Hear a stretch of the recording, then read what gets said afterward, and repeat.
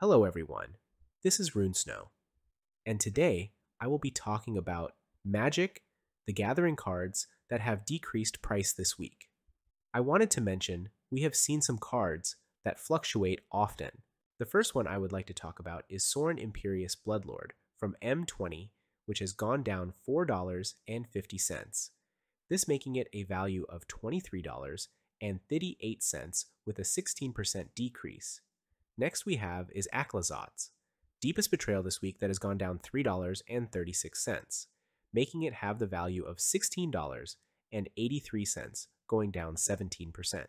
Then there is Beladros Witherbloom from Strixhaven School of Mages, which went down 61 cents, now making it worth $7.28 with an 8% decrease. Next, Ulamog Infinite Gyre from Rise of the Eldrazi that went down $3.86, making it valued at $49.25 with a 7% decrease. Lastly, we have Jetmir Nexus of Revels that went down $1.18 to a value of $9.10 with a 11% decrease.